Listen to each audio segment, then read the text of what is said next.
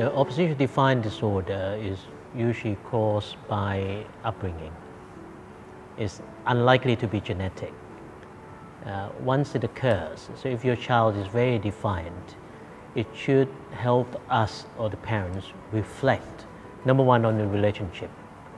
Have we reinforced the good behavior enough? Have we punished the kids when they misbehave constructively? Why don't they listen to us? Because maybe we haven't listened to them. We haven't paid good enough attention to them. So the simple message is, don't try and find ways to suppress the defiant behavior or find tactics or techniques to get rid of the defiant behaviors. It should help us to think and then help us basically catch the child doing good.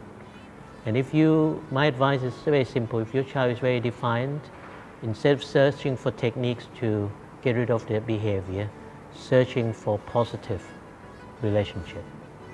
Find more time with them. Only then will you be able to actually control the child later.